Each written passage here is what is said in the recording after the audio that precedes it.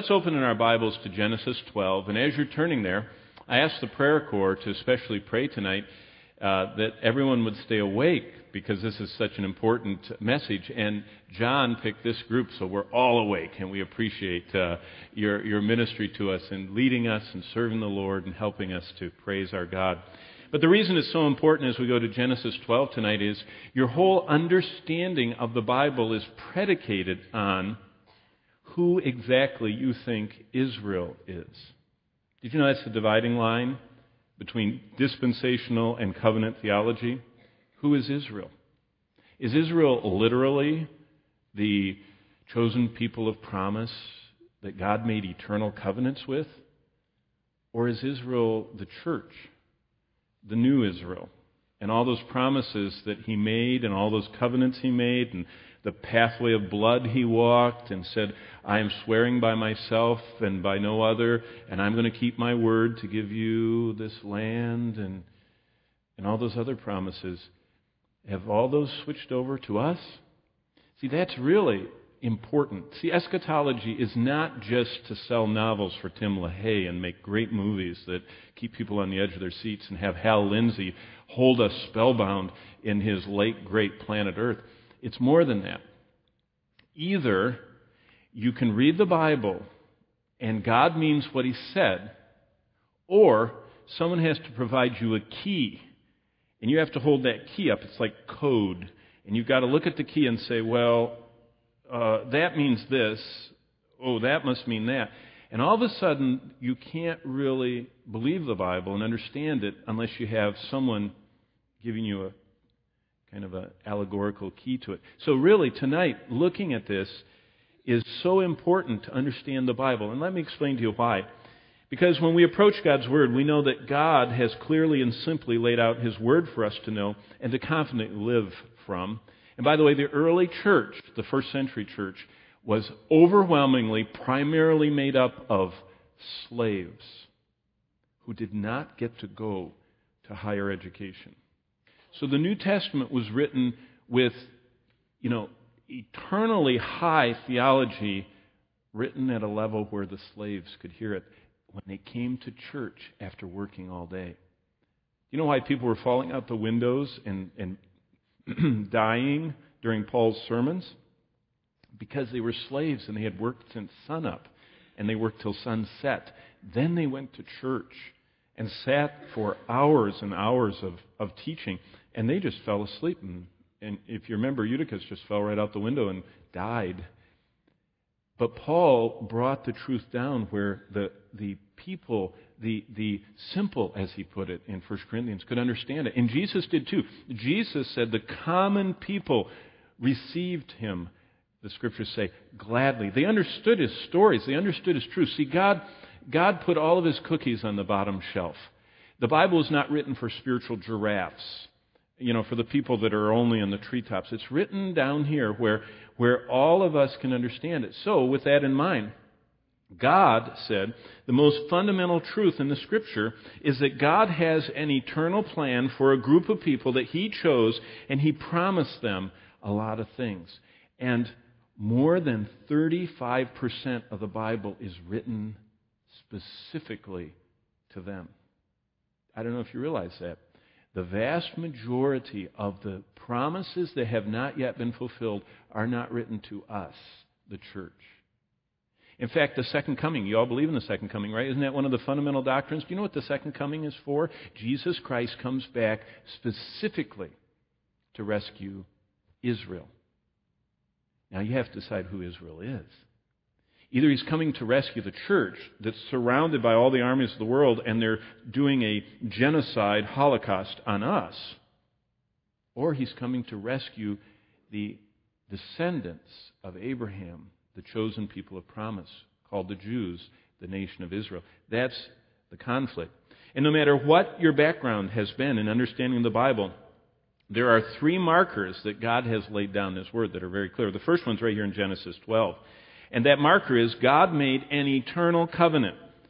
And He promised to Abraham and to Abraham's descendants, the Israelites or the Jewish people, that they would be His chosen people of promise. And God starts with a kind of a short promise in chapter 12, and it goes all the way through and gets bigger and bigger and bigger, and then he just keeps enlarging on it in the succeeding generations. He makes another one to Isaac, and he amplifies it with Jacob, and then he really amplifies it with Moses, and then he makes it huge with David. And that's a very important marker. God explains through Paul that the root is Israel, into which the church has been grafted. Have you ever read Romans 9, 10, and 11? You know what that was written for? It was written for a little bit of pride that was showing up in the church, that the church thought that they were greater than Israel, because Israel, even in the first century, was in unbelief. Israel's never been in belief since Abraham. And even David couldn't get them all going. Even the mighty kings and the reforms of Josiah couldn't get Israel to really get in step. And they weren't in step in the New Testament times. Only a small portion of them came to faith in Christ. Even though they had the preaching of the apostles, even though they had the Lord's own earthly brother, James, as their pastor, they never got in step with the program, the Jewish people. Now, the believers did, the remnant, but not the Jewish nation. And so, even in the first century, Paul, if you want to have some good, deep reading, read Romans 9, 10, and 11. In that, God reveals through Paul that his eternal promises have not changed. They're still to Israel, even though they are in unbelief, and God has set them aside for the present. And James, the pastor of the first church, the literal first church, said in Acts chapter 15 that when God is through with his work in the world through the church, he's going to return and work again with Israel. James understood eschatology, as did Paul, and as did all the New Testament writers. But first of all, God made an eternal covenant with Abraham in Genesis 12. Paul reiterates that it's eternal and it's got a future in Romans 9, 10, and 11. And then God describes through everyone who sees the end of the world the same story. You say, why are we spending so much time on eschatology? Because God did. Fully a third of the Bible is still waiting to be unfolded in all those promises that are coming. And either you have to interpret them as health, wealth, and prosperity, as the fringe elements of charismatics do, or you have to say that God has awful big plans for the nation of Israel. Because there are a lot of things that haven't happened yet that God promised would happen. And God describes through the eyes of everyone he allowed to see the end of the world. And who did God give that view to? Well, Jesus in Matthew 24 and Luke 21 and Mark 13, as we've been looking at.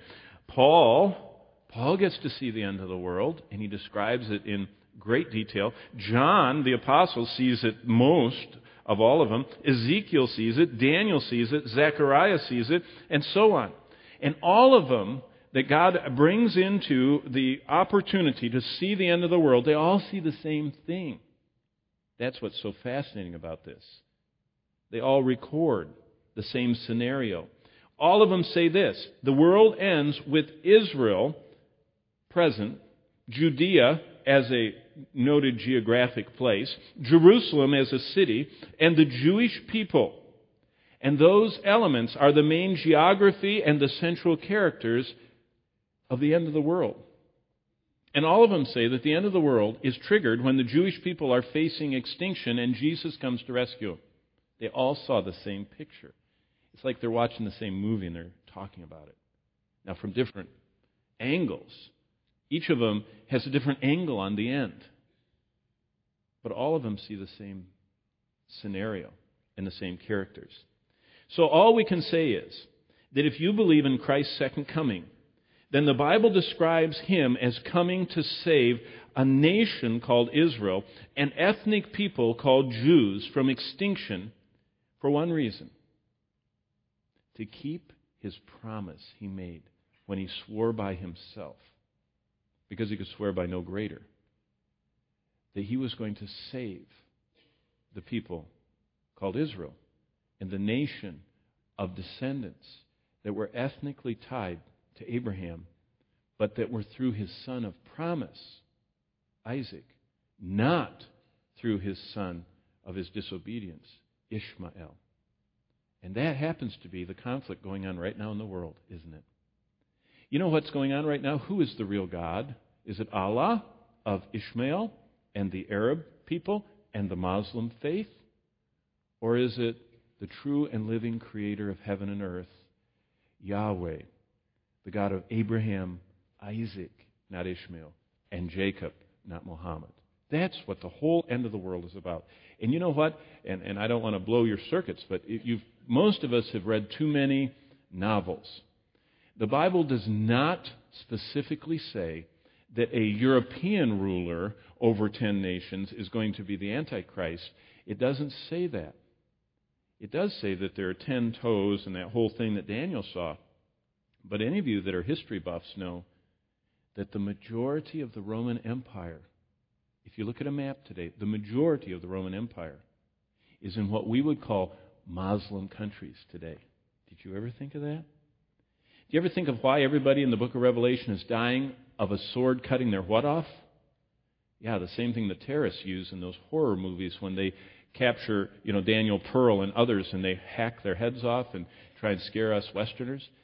The Muslims' method of execution is the sword and beheading. And that's what we see all the way through. So before you start thinking we have another Hitler coming, think we might have another, Arab Muslim terrorist coming that's going to run the world. And so just, the Bible doesn't say it's Western or European or of a Judeo-Christian background. It's very possible the end of the world is totally surrounding the Muslims. It could be that they start winning. And that should be interesting for us to think about. Well, let's talk about God's chosen people of destiny. As we open to Genesis 12 this evening and read the first 9 verses, we must remember that the history of our salvation is inextricably bound up in the history of God's chosen people of destiny, the Jews. Never forget that. Paul reminded us of that. That's why many years ago, when a great Bible conference speaker was asked to prove the inspiration of Scripture, in one sentence he replied, "I will do it in one word, Jews." He said that's the greatest proof of the inspiration of God's Word. And it's interesting to think that there's one nation on earth that was picked by God to be the bearer of truth, the begetter of the line of Messiah, and to be a blessing to all nations, and that was Israel. And the Jewish people are God's people, and the Jewish customs are God's shadow of things yet to come. And so Genesis 12 introduces us to that truth as we read together the first 9 verses. And let's stand up and listen with our hearts to what the Lord God said to Abraham. And as I read these verses, I think about just a week ago we were weaving through the bus, and I'm very easily car sick. I get car sick in the back seat of a car if I'm not driving. In fact, I can get a little woozy in the passenger side. So I basically hog the steering wheel and drink coffee the whole time so I don't get sick. And here I was weaving on this bus that was going through the Negev like this, and all the people were chattering along, and I was taking my Dramamines, and looking out the windows and saying, "Honey, look, this is where Abraham walked. This is where Abraham fed his sheep." You can still see the sheep tracks, the crosshatch on the hillsides. They're still there. They have been there for thousands of years. They use the same hills from the Bible times onward. And I thought, this is where God said this. And I pulled out my Bible and I thought, I can hear what God said to Abraham 4,000 years ago. Perfect recording. The DVD is not scratched. Okay? We have not lost it.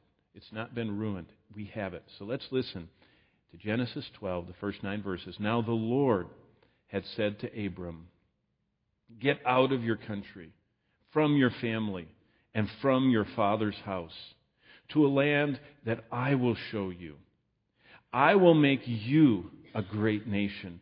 I will bless you and make your name great, and you shall be a blessing. I will bless those who bless you. I will curse him who curses you. And in you all the families of the earth shall be blessed." So Abram departed as the Lord had spoken to him, and Lot went with him. And Abram was 75 years old when he departed from Haran. Now, just a second, you have to get your study Bible out, but this call to Abraham came when he was 60. And he took a little 15-year detour in Haran with his with his father, Terah.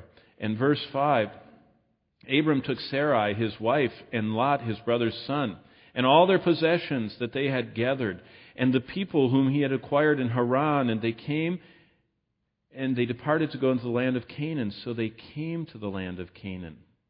By the way, God calls it Canaan. He does not call it Palestine. That is a new term. Too bad they put it in your Bible. It's not in the Bible. It's not Palestine. That is an invention of modern people to try and give a basis for whatever is going on. But never mind. Verse 6. So Abram passed through the land to the place of Shechem, as far as the terebinth tree of Moreh, and the Canaanites were then in the land. Then the Lord appeared to Abram and said, so here's, the years have gone by since verse 1, 2, and 3, and the Lord appeared to him. Boy, Abraham had faith. The Lord only showed up every 15 or 20 years and talked to him, and he just kept going like the Energizer Bunny. What faith he had. We get all rattled if we don't feel the Lord every moment. And he only heard from him every decade. It's unbelievable. But the Lord appeared to Abram and said, to your descendants. Now, if you were a shepherd, grazing man, living in a tent 4,000 years ago, what would you think that meant? To his descendants, right? Yeah, that's probably what it means. To your descendants, I will give this land. And look at what Abraham did. There he built an altar to the Lord who had appeared to him. Verse 8, and he moved from there to the mountain east of Bethel. And he pitched his tent with Bethel on the west and Ai on the east. There he built an altar to the Lord and called on the name of the Lord. So Abraham journeyed going on toward the south. Wow. You say, that's amazing. Yeah, it is. God twice, and we haven't even gotten into the big ones, promised him that place and that his descendants would have that. And later he adds, forever.